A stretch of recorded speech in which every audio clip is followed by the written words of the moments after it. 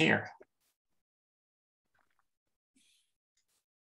Hi, everyone. Let me share my screen.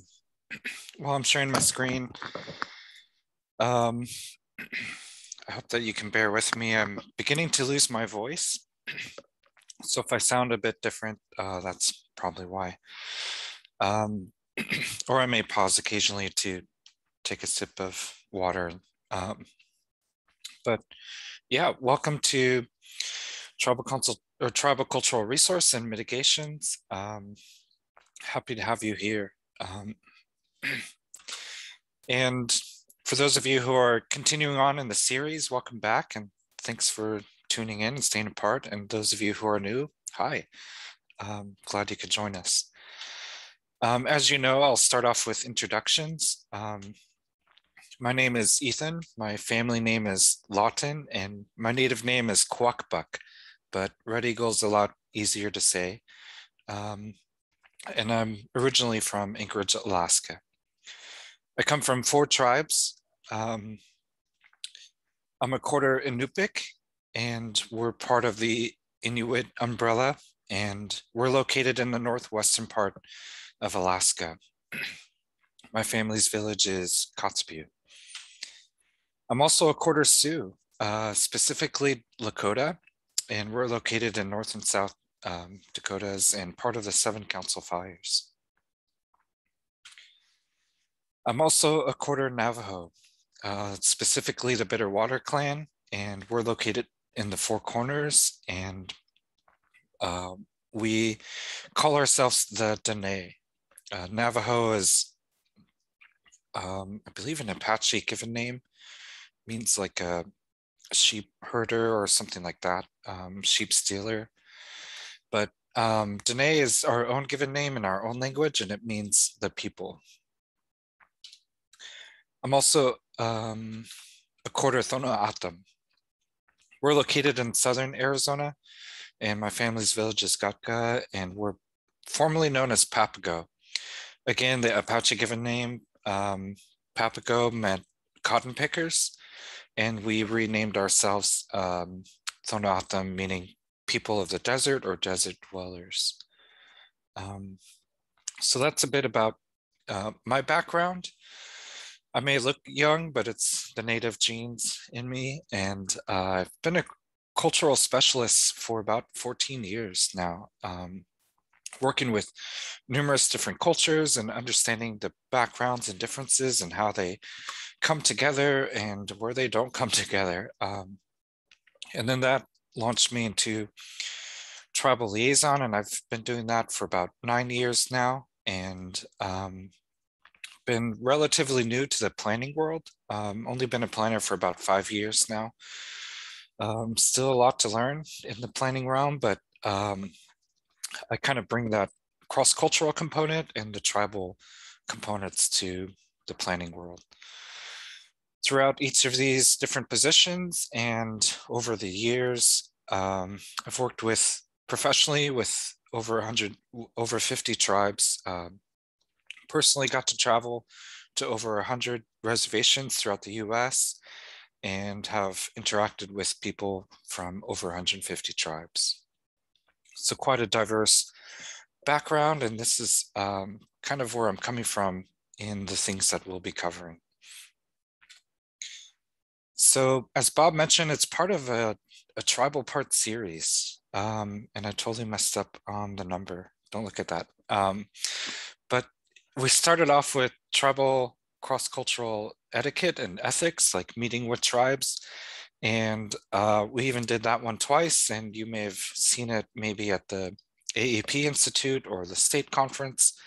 And then we went into tribal sovereignty and tribal governance and tribal consultation. Many of you may have tuned in for Friday's kind of caveat from tribal consultation, specifically around the protocol and policy. Then we covered tribal lands, big topic, and then that's how we are where we're at today with tribal cultural resources and mitigations. So I float it this way because it kind of builds on itself. and there is a lot of overlap. And so as you kind of learned throughout the process, it allows us to get deeper and deeper and deeper. And that leads to the next one, number 6, not number 5, but tribal confidentiality. So that's one you can expect in the near future. Now that you know all this and you're applying it, being aware of the confidential components of it, not only in the meetings, but in the publications and correspondence and different things like that. So stay tuned for when that will take place. I think it'll take place in the spring of next year, but we'll keep you in the loop. As you know, I have a few disclaimers. When I say me or the tribe or tribes, know that I'm not technically officially speaking on behalf of all the tribes. This is just general information, and I highly encourage you to correspond with the tribe you're working with and to get more detailed information. This is just a starting platform to give you direction and guidance as you are working with tribes. And although we're talking about a lot of legal components, this is not intended to be legal advice.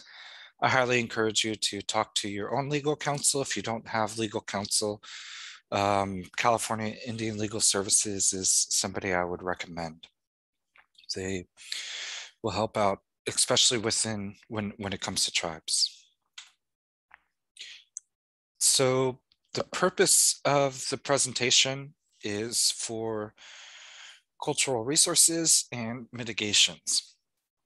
And it's to provide a better understanding for maybe you work with tribes and maybe this is new to you, or maybe you know nothing about all this, or maybe you do know stuff and you're just brushing up on it. But it's for the purpose of, developing and improving mitigation measures and the importance of collaborating with tribal representatives. And we'll cover cultural resources, tribal cultural resources, very little on trust assets, but a lot of it is applicable all over. And we'll cover standard mitigation measures, which many of you might be familiar with, and then we'll cover creative mitigation measures, kind of thinking a little outside of the box.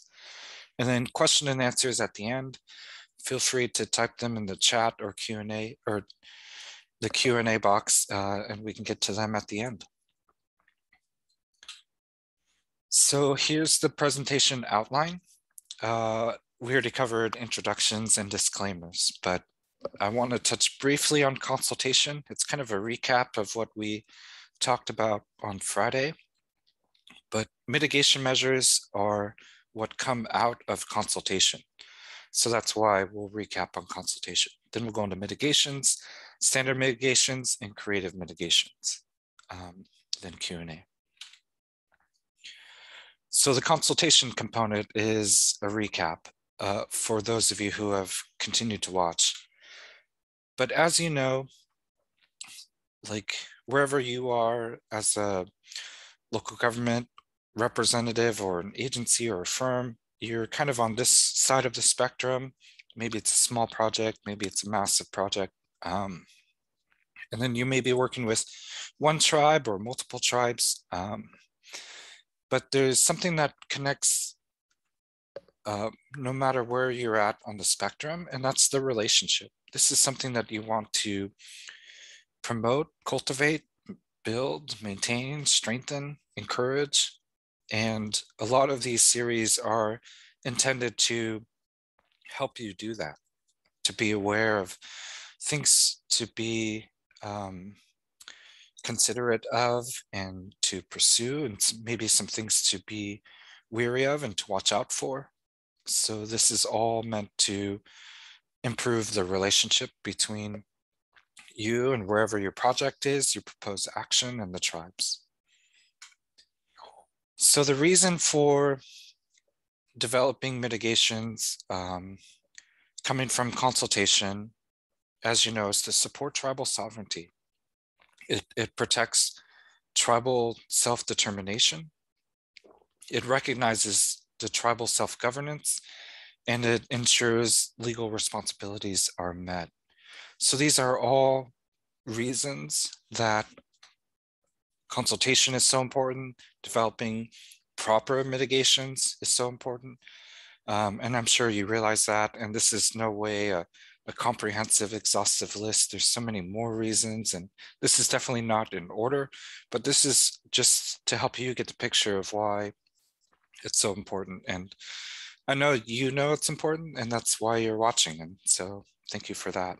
But again, a recap for the consultation process. If you recall, it starts with initial meetings. And then I broke it into like parts. There's a pre-consultation process where you figure out how is the consultation going to go? How often are you going to meet? Where are you going to meet? Different things like that. Then it goes into what I would label part one, and that's where the proposed action is presented. So you give the information, answer questions, go more in depth on exactly what is being proposed. Then there's part two, where the tribe kind of discusses the impacts. So now they have a clear idea of what you're proposing to do. The tribe can then say, this may be an impact, this may not, and different things like that. And the discussion continues to go from there. And then part three, project mitigations. That's where it comes out of those two meetings or groups of meetings and that discussion. So now that everyone is on the same page about what is being proposed and the potential impacts, then begins the difficult discussion of where do we go from here? And that's the mitigations. That's what we'll be diving in depth today. Again, the pre-consultation portion of the meetings are timing, finances, location, what format or process the meetings will be in. Is it formal? Is it in the field? Is it informal, like in between staff? Then it flows into part one, where the scope, maps, summary, timeline, all the details surrounding the proposed action is shared and discussed. Then part two, the impacts to sacred sites, historic properties, cultural resources, tribal cultural resources, trust assets. And this one's a big one, contemporary practices. This one hasn't been really considered much in legislation. It's being considered more and more. But what are contemporary practices that the tribe does now that they view as important and to their culture, their society, their tribe, their people, their customs? And will that proposed action impact that as well? And when I talk about impacts, I don't mean necessarily negative. I know that in CEQA, NEPA, different legislative actions focus more on the negative impacts. But in these meetings, you'll also may discuss the positive impacts. Does the proposed action help or promote these things that the tribe has interests or concerns in? And of course, if it impacts people under tribal jurisdiction, this will also be a topic for discussion in the consultation part two process. So it flows from pre-consultation part one, part two, then we get to part three, the mitigations, what we are discussing today. And there are examples, I'll dive more in depth, but cultural monitors, inadvertent discovery, these are, common terms that you as a planner may have come across, maybe even meet with, or are in charge of overseeing in different facets. And then we'll get into creative mitigations towards the end. So the consultation process flows. I made this lovely diagram for you to see, but the agency and firm is kind of like the light green and the tribe is the dark green. And as the consultation flows, there's a shift that happens, and oftentimes that doesn't really get recognized, which is why consultation processes get so confusing and the direction seems really weird. But as soon as you grasp how the local government is to present the concept and the description, and then their role diminishes in the consultation process. And once the tribe has the concept, the description, then their role increases in the consultation process as they discuss the impacts, and together you determine the mitigation. And from there, we'll dive more into depth into the mitigation measures, but the outcome should be to develop mitigation measures and to avoid significant impacts. But we all know that that's ideal, that should be the goal, but that's not always the case. Sometimes the discussion either gets so many rabbit trails and a mitigation is not agreed upon, or the mitigation that is discussed and considered is not feasible, maybe due to time, maybe due to resources or other things, staffing. There's so many different components that flow into that. So ideally, a mitigation measure should come from that.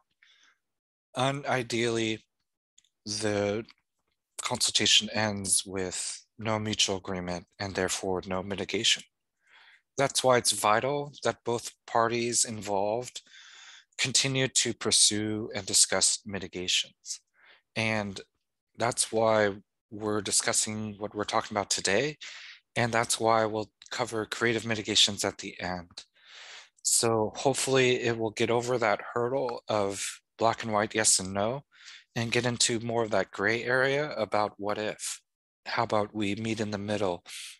What can we do to benefit the tribe's concerns, and different things like that. And so consultation should lead to mitigation measures.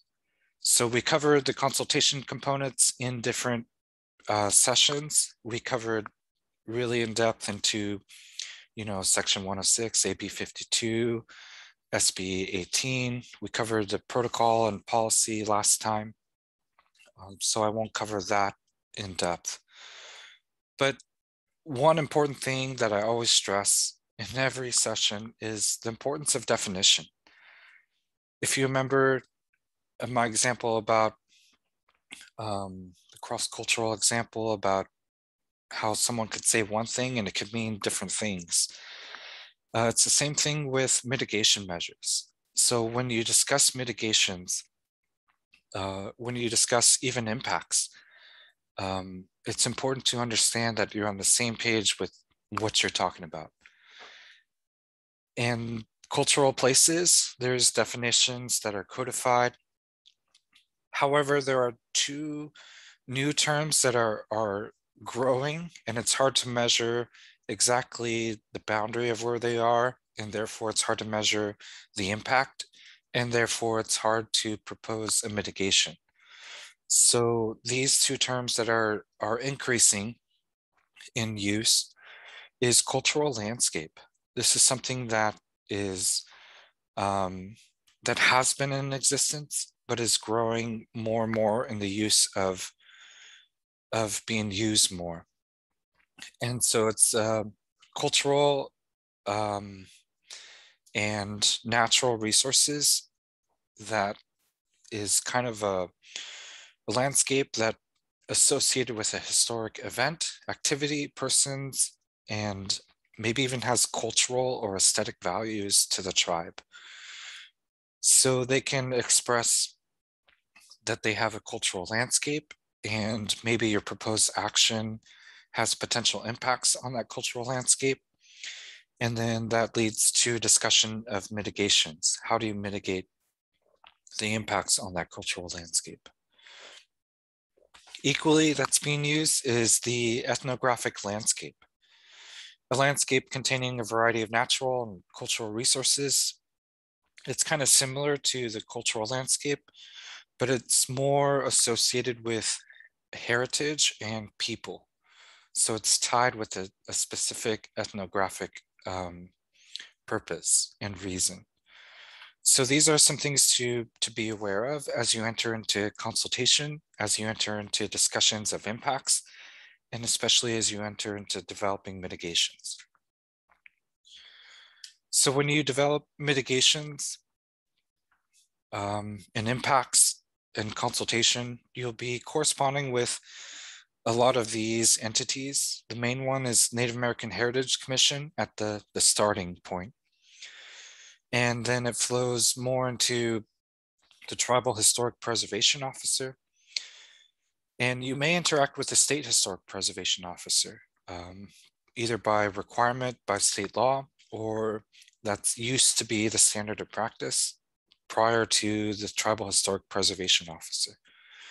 So the reason that there is both is the capacity building intent of the government. So what we see is a transition in numerous areas, and it applies to the preservation officer as well. But you have the federal government or state, and you have the tribe in capacity. And the goal is to build the capacity of the tribe. And so you'll be working essentially less with the state, the SHPO, and working more with the TIPO. And this is the case in numerous facets, numerous components, but it's starting to be experienced more and more in the cultural component of dealing with consultation and correspondence. So to be understanding that that transition is happening, and to be aware of that. You may also correspond a lot with the cultural director. Sometimes there's a department, sometimes there's a committee, sometimes the tribal council itself functions as that capacity. So understanding, which venue that you're working with and corresponding with. Cultural monitors, that's something we're beginning to see a lot of, more and more. And I'll touch more on cultural monitors in a moment.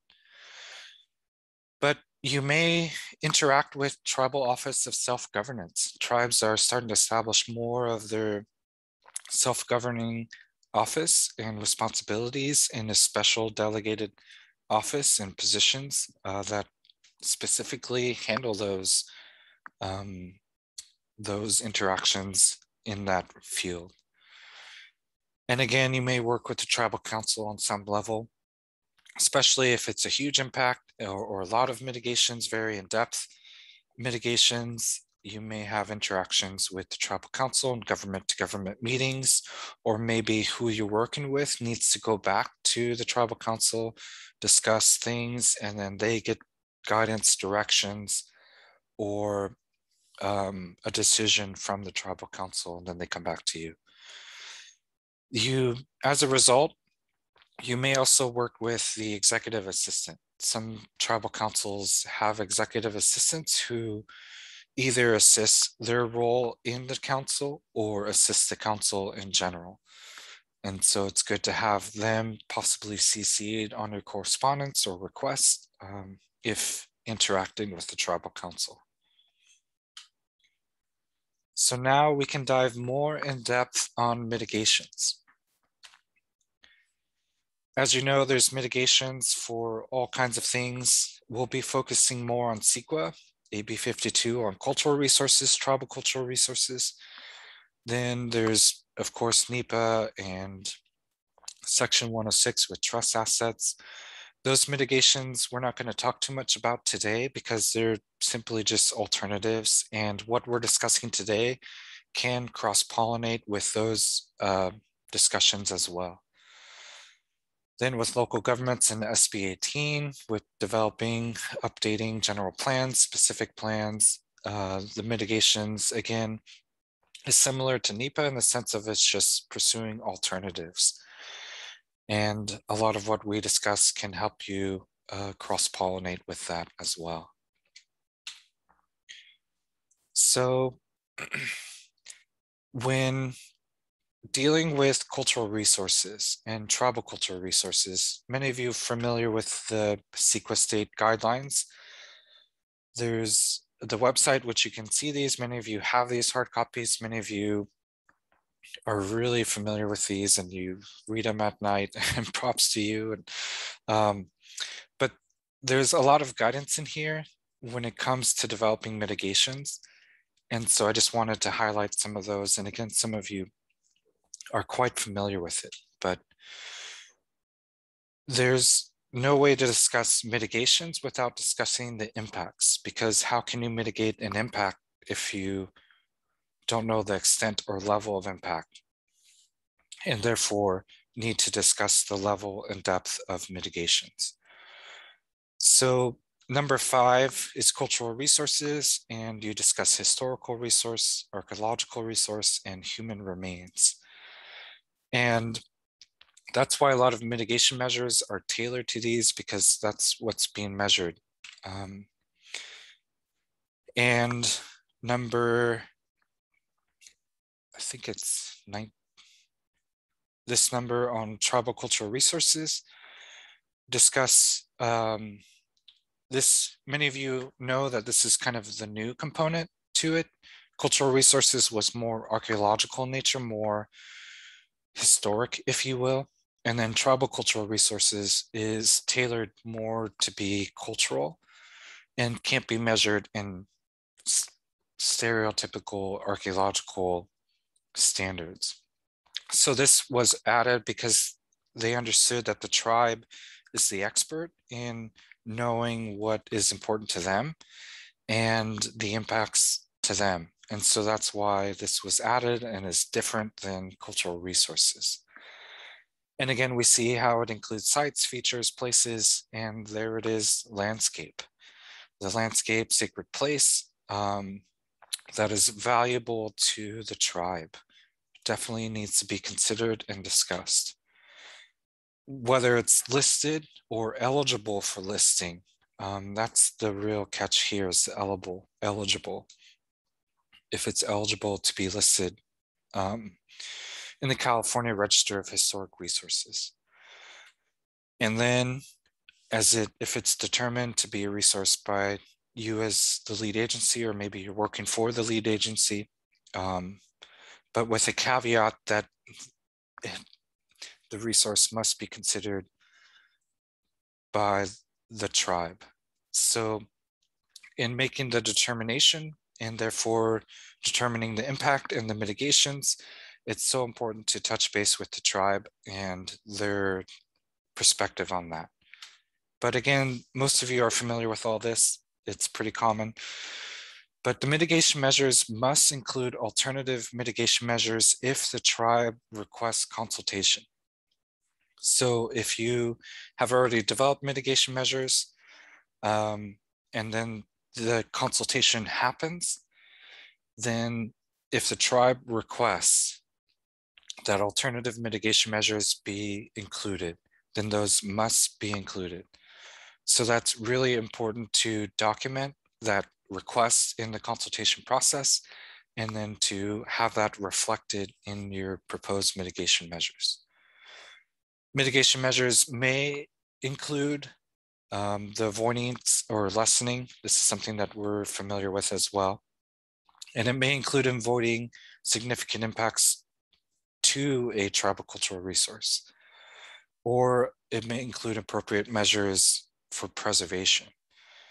So either lessening the impact, avoiding significant, or to preserve and mitigate.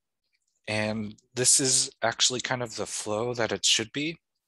First, it should be considered to avoid and lessen. Then it should be avoiding significant impact.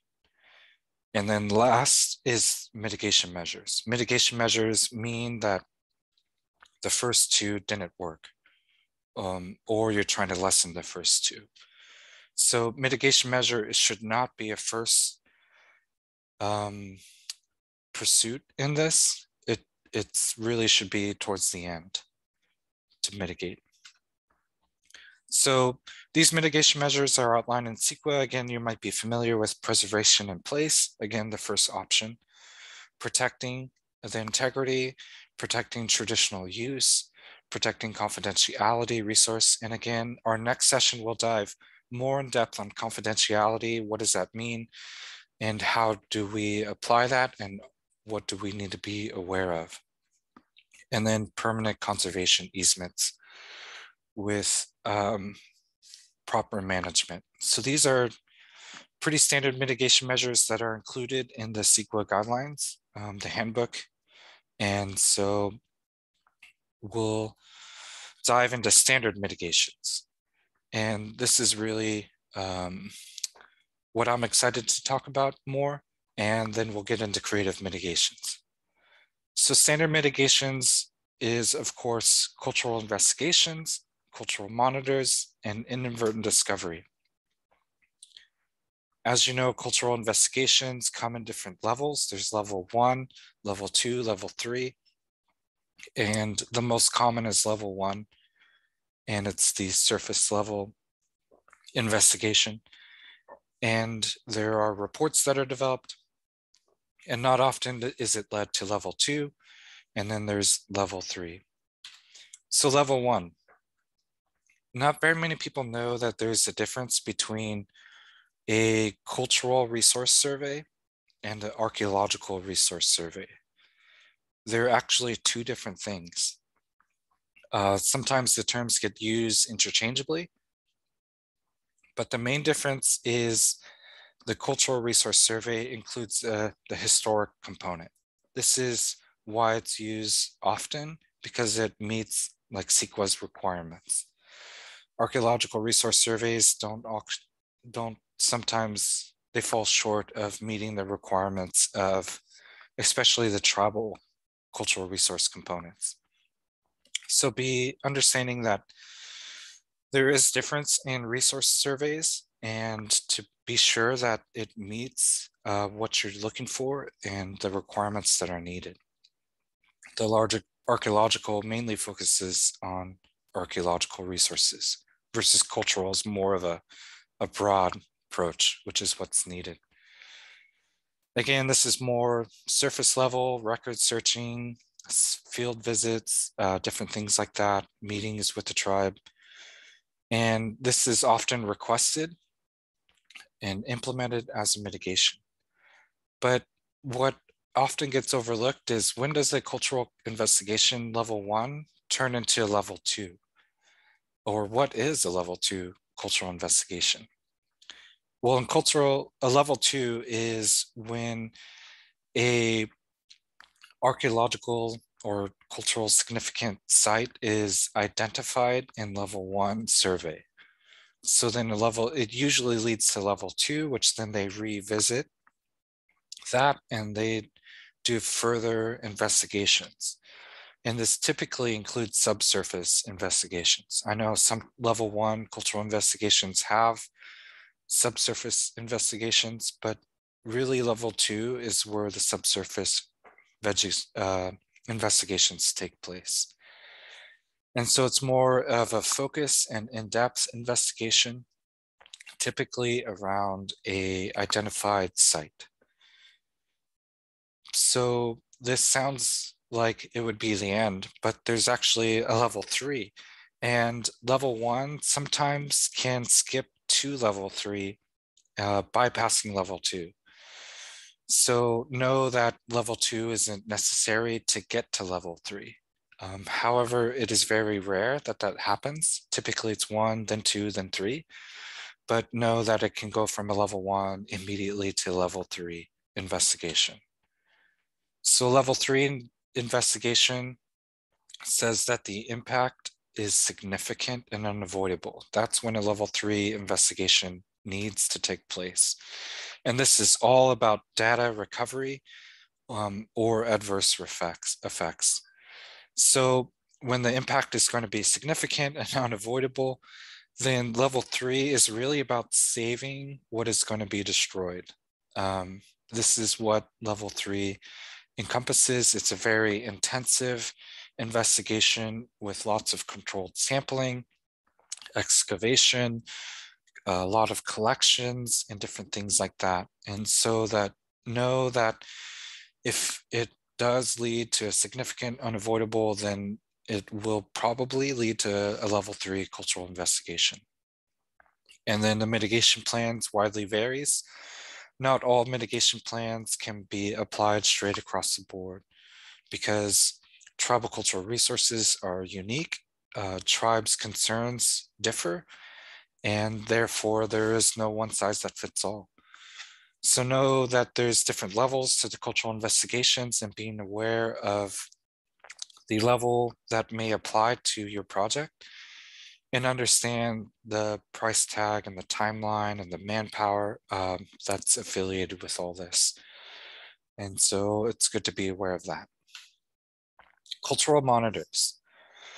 Cultural monitors may be assigned to your project, and this is if there is known cultural significance or potential. And we're seeing this more and more often, and sometimes multiple tribes will send their monitors, so there may be several cultural monitors on site. But know that they are not there to babysit, they actually have a purpose for being there. And they are actually commissioned by the tribe to serve in their official capacity. So they've gone through their vetting process on the tribal side, and there are numerous things that they have been educated in or aware of and that they have to adhere to. And I've included some of these. These include Resource Management Act, Local Government Act, Resource Places Act, Burial and Cremations Act, and the Coroners Act. So these are things that they should be diverse in, and this is the expertise that they're bringing, as well as what has been expressed to them from the tribe. So they operate in this official capacity. But cultural monitors may be requested for numerous reasons. One is if it's a justifiable recommendation due to the impact. So the tribe may have valid concerns and may commission a cultural monitor to be on site. And when there is condition of consent, that there are known significant sites, if earthworks are within ground disturbance is within 100 yards or meters of an actual archaeological site. So there may not be a site on your project site, but maybe in the vicinity there is. And so the cultural monitor will be there to oversee that. And upon a recommendation of a qualified archaeologist, most of you get this mitigation measure from the cultural investigation report, and that's good. It shows the qualified archaeologist, I can't talk right now. So the archaeologist knows that this is a mitigation and will include it in his report to know that there may be an impact and a cultural monitor can lessen that impact or avoid other impacts that may happen. And as a recommendation from the tribe or part of their management plan, they may issue a cultural monitor. And know that during the course of the project, things happen. We all develop plans, and we all know things don't always go according to plan. So cultural monitor may be commissioned there to monitor those adverse effects. So then this leads to inadvertent discovery. This includes the cultural monitor who may be there and recognize it. And then the lead agency is involved, the coroner's office, the qualified archaeologist, there we go, and the Native American Heritage Commission, the TIPO, and the landowner sometimes are all included in the discovery. And again, the archaeologists may include this in the cultural investigation. And there's a certain flow that happens when human remains are discovered. So we all know that work needs to cease, but it's important to understand what that boundary is, because there's so many different numbers out there, and some may abide by the minimum requirements and some may be increased. So being aware that what that boundary of where work needs to cease is. And then contact the coroner. If it's Native American in nature, which it might be, considering, the concern and the cultural investigation and the cultural monitor. So if it's an American Indian descent, then the Native American Heritage Commission needs to be contacted within 24 hours. And once the Native American Heritage Commission is contacted, they will determine who the most likely descendant is, and they will reach out to them. They will either identify family, or maybe the tribe's clan, or maybe the tribe itself in that process, and determining what that most likely descendant would like to do. Once the most likely descendant is identified, then they really get to determine what they want done with the human remains. And sometimes the landowner is involved. For an example, if the most likely descendant can't be identified, it may be up to the landowner to decide what they would like it to be done with the human remains. So understanding, all this in the mitigation of inadvertent discovery, and a lot of this is outlined in the CEQA guidelines. So now we get to creative mitigations. This is the portion where, you've included the standard mitigations, but maybe in the consultations with the tribe, those aren't good enough. Maybe there needs to be something more included in the mitigations, or maybe in the consultations, the tribe said, we would like additional mitigations to be included.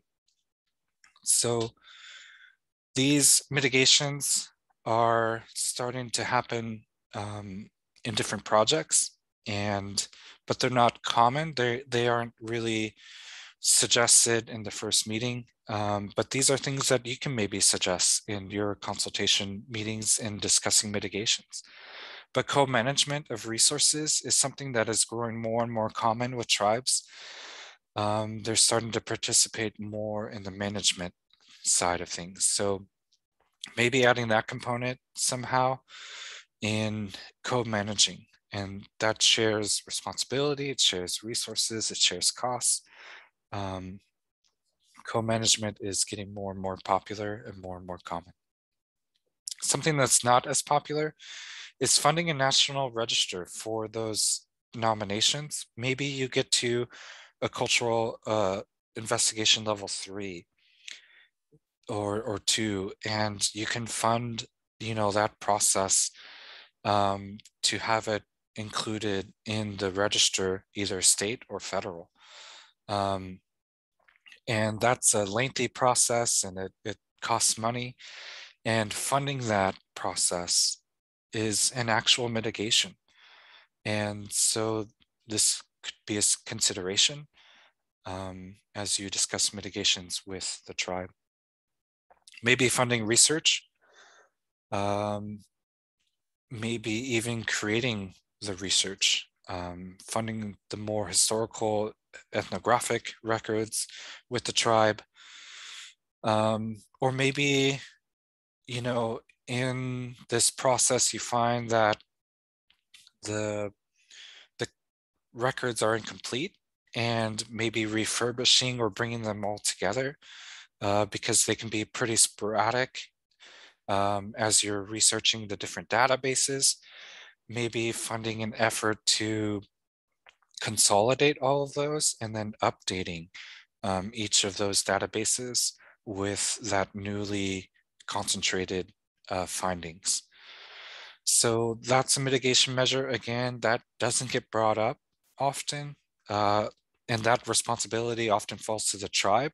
But as a mitigation measure, you can suggest, hey, we'll fund that effort to help alleviate that impact. And maybe building capacity, maybe sponsoring part of the tribe's cultural program in some component. I know a lot of tribes are starting to establish signage to show kind of their cultural ancestral heritage in that area. Cultural centers are starting to be popping up in different tribal lands,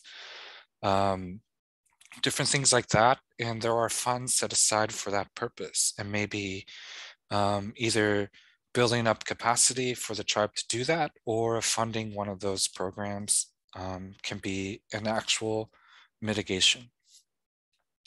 Then performing regional surveys. This is pretty common with trails, but yes, you do a survey for that site that you're working on, but a mitigation measure could be to fund investigation survey that is much broader. Maybe there are sites that the tribe hasn't investigated yet, or they have other areas of concerns, and maybe they have projects that they're developing, and kind of helping them get one step further along in that process is a mitigation. So helping the tribe see where they want to go, and then coming alongside them in helping them achieve that. That is a mitigation measure. And then management plans, helping them participate in a management plan, or maybe even proposing a management plan be developed, is a mitigation measure. That's kind of a common thing, but acquiring cultural conservation easements is something that's kind of not seen as much. Say for an example, there's a certain trail or path that the tribe uses for its religious purposes or ceremonial, or maybe it's just cultural, outside of those two realms. And maybe not only developing the projects, but maintaining that the tribe has an easement to continue to do that. That's a mitigation measure. So these are some creative mitigation measures to help you in your discussion with the tribe in developing mitigations, especially after impacts have been identified. And it's okay to brainstorm. It's okay to take time to research mitigations. It's okay to ask the tribe what they would like to see happen.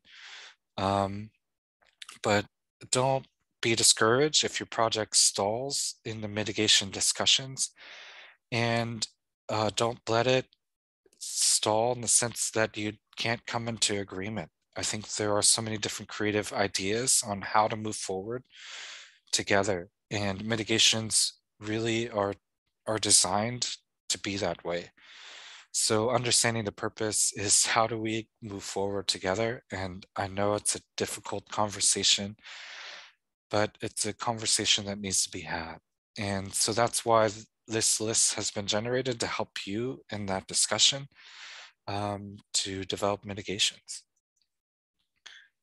So again, I know you may be familiar with a lot of this.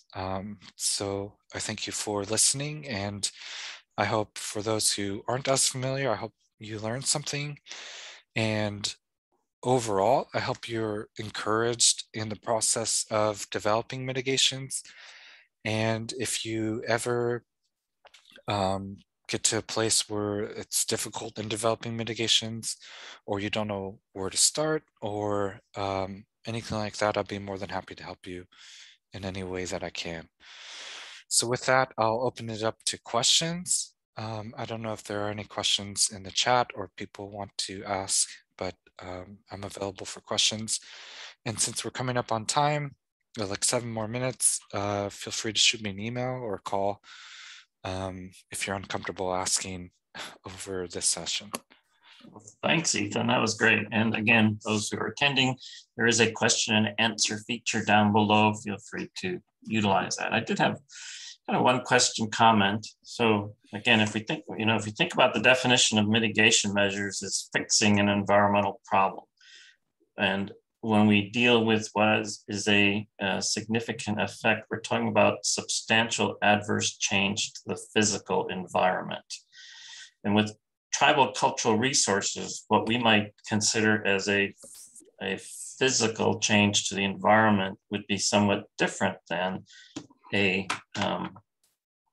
what that change might be for a tribal cultural resource. And so some of the creative mitigations you had mentioned, funding things, other things may not be what we would normally think in CEQA as mitigation, because it really doesn't reduce the impact to the physical environment. But for a tribal cultural resources, those are mitigation measures that would be important to the tribe. And so if you want to get through no, we're not going to have a significant impact to a tribal cultural resource, then those are things that certainly could be used. So yeah, that's great. We did get one question in here. In the beginning of the consultation process, you mentioned financing. What does this refer to? Great question. Sometimes tribes will request that assistance in the meeting process. Maybe it's like gas money to come. I know tribes sometimes fund that, sometimes they don't. Maybe it has more to do also with tribes come to meetings. A lot of times food is involved. And so it's like figuring out kind of those logistics. When it comes to meetings, when it comes to people, when it comes to time, there's money involved in many facets and venues, and kind of discussing, okay, who's responsible for it, because you don't want either side expecting, you don't want either side going in not on the same page when it comes to money, when it comes to footing the bill or providing something. So that's what I mean by finances. There's some financial component to all that, and having that in the discussion is important. So that would certainly encourage more participation. And again, tribes being dependent on grant funding and such, they don't have a program to send someone 50 miles away to go visit a site or spend the time to do things. Yes, and I know, like it's often the case with numerous entities, like board meetings or something, if they aren't paid for their capacity, but they're given a stipend for their time and trouble. And so that's often the case in consultations as well. So in trying to get a response in consultation, is it good to just offer that, or do you wait for the tribe to maybe bring that up as we'd like to respond, but our hands are tied? I think it really depends on the local government or agency or firm on what their priorities are, what their values are. And if they have a capacity to offer it, then and that is in line with what they have, then that's good. If they have it in their capacity to meet a request that has been asked of that, then that's equally as good. But if neither of those are the case, then that should be discussed and laid out before the actual consultation begins, so that everyone is understanding that they're on the same page. While other questions might be coming in, I did in the chat box put our next topic on for November 9th, which is discussing effective construction mitigation measures. So with yours truly. So anyway, not seeing any more questions, Ethan. This was great. This really builds on the previous things that you have mentioned, and we look forward to the next session. Yes, and the next one will be confidentiality. And now that, we've come this far and we've developed mitigations and different things like that, then we come to publications and record keeping and understanding, how does confidentiality fit and all that. That's exciting. Okay, well, thank you, Ethan, for presenting, and thank you for all our attendees coming to our brown bag lunch, and stay tuned for more exciting adventures ahead.